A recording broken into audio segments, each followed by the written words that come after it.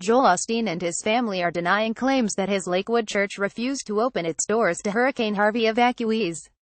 Joel Osteen appears on Today's Show. Peter Kramer, NBC News Wire via Getty Images. We have never closed our doors.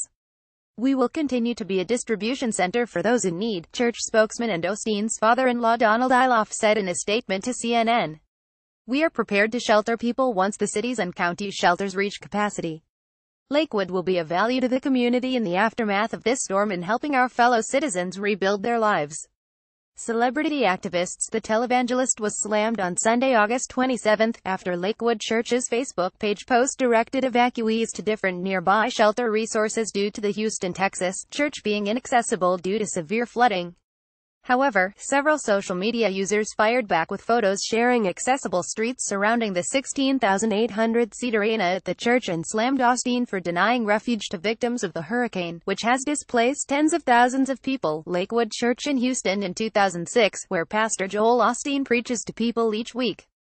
Timothy Corbus via Getty Images. Following the backlash, Osteen tweeted on Monday, August 28, Jesus promises us peace that passes understanding.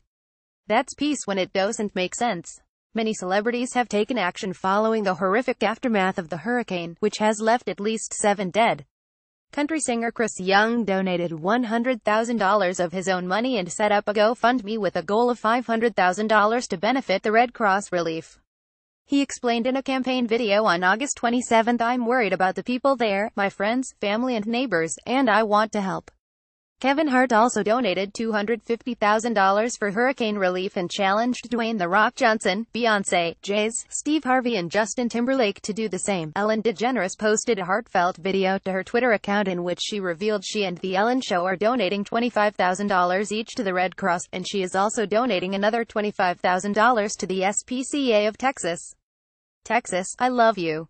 Houston strongpick.twitter.com's 1Live4BFG7L. Ellen DeGeneres at The Ellen Show, August 28, 2017. You can help hurricane relief efforts by donating to Young's GoFundMe, or by texting the word Harvey to 90,999 to make a $10 donation to the Red Cross, or texting UWFLOOD to 41,444 to donate to the United Way Flood Relief Fund.